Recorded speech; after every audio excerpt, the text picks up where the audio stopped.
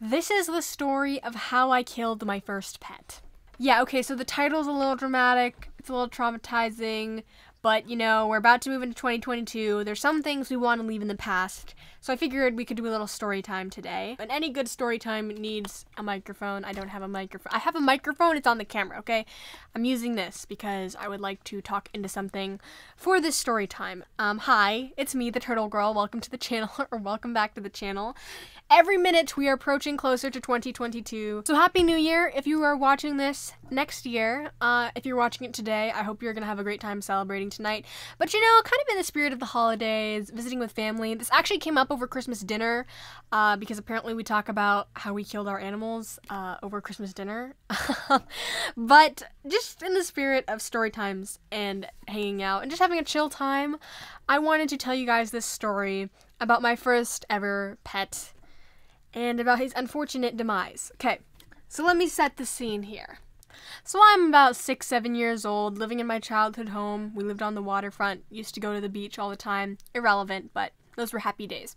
Anyway, my mom said we won this fish at a carnival. It was just a regular comet goldfish.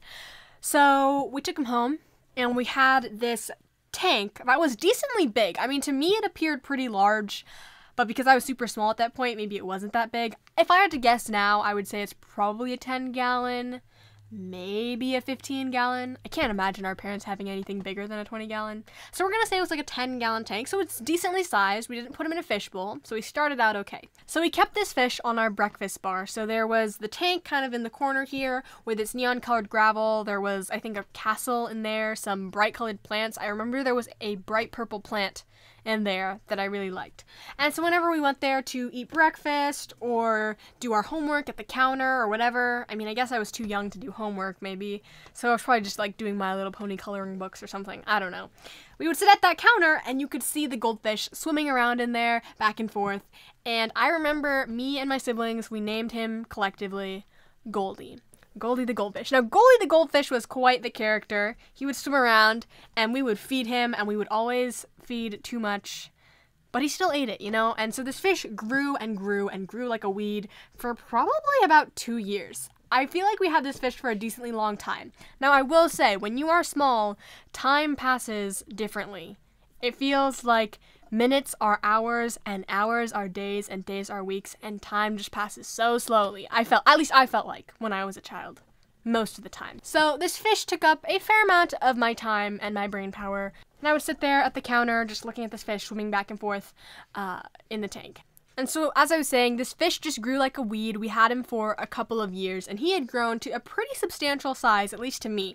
To little 7-year-old me, he was a behemoth of a fish, and he must have been about this big. Probably 3 inches, maybe 4 inches. He was the only fish in that tank, so I think he was pretty happy.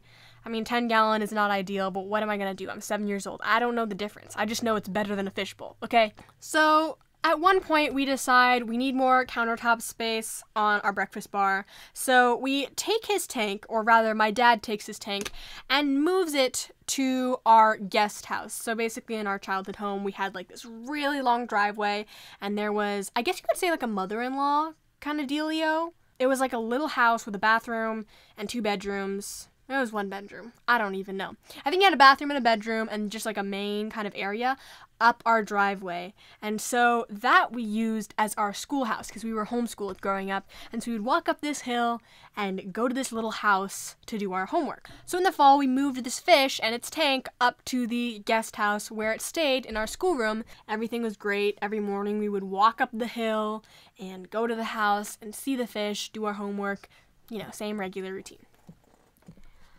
And then, of course, winter came, and it was really, really cold.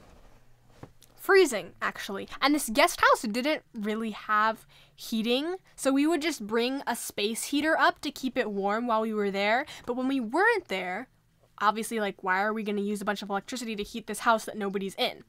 So we would bring the space heaters up for school and then go back down, but then eventually we're just like, that's too much work, we'll just do school in the house at the dining table.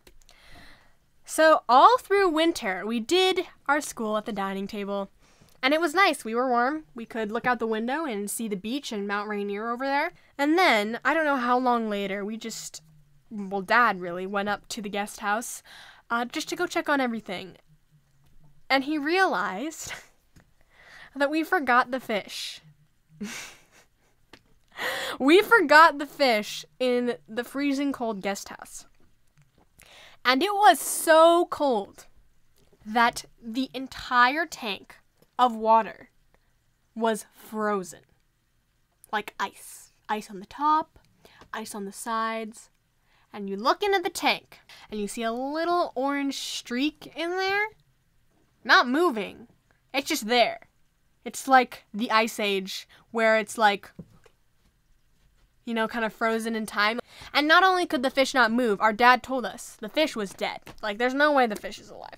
So he goes and he realizes, okay, I gotta defrost this tank. The reason that he defrosted the ice was because the tank had cracked because it was so cold. And as you know, when ice freezes, it takes up more space. And so it had cracked the tank.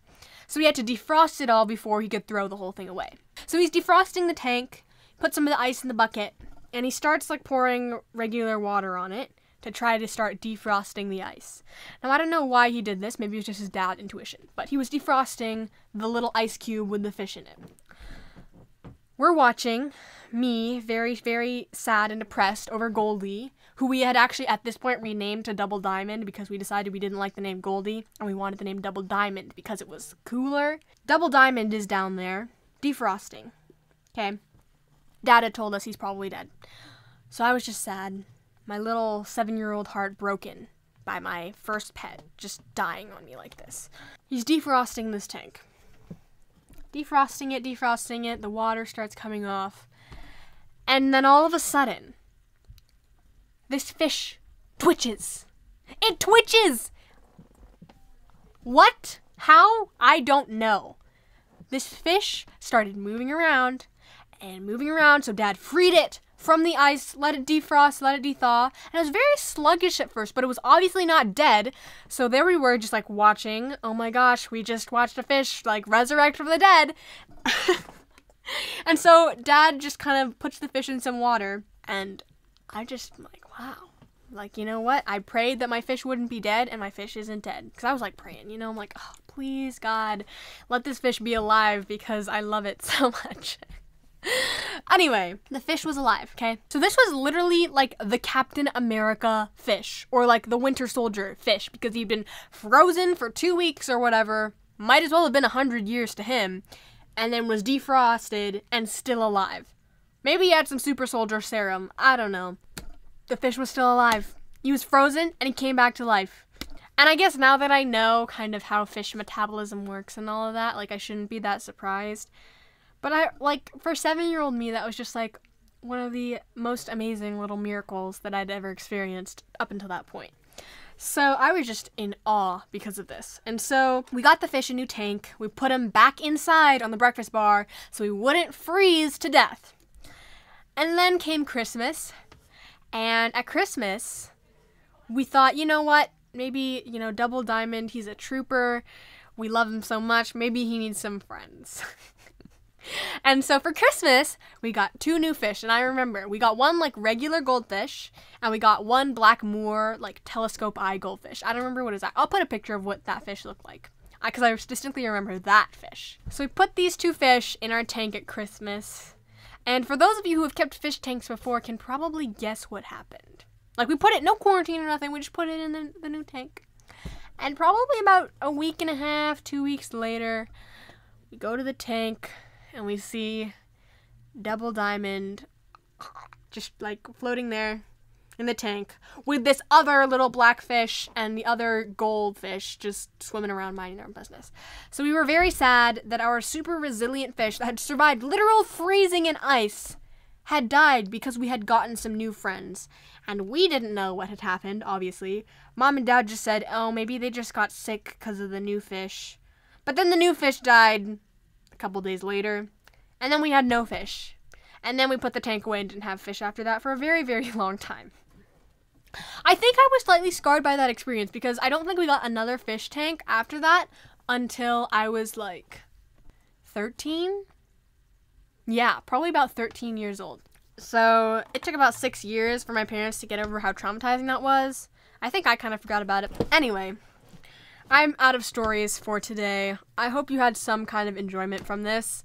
If you didn't, then I failed my job, but in the meantime, just hit the thumbs up. I make a resolution to do better in 2022, which, by the way, 2022 has a lot of exciting things planned, a lot of things I'm hoping to do with the channel. Stick around, subscribe if you want to see more. I mean, if you already made it to this point in the video, you already have subscribed or you know you want to, so make sure you do that. Thank you guys so much for watching. Thank you for a great year in 2021. We accomplished a lot. I did a recap in last week's video, so check that out if you would like.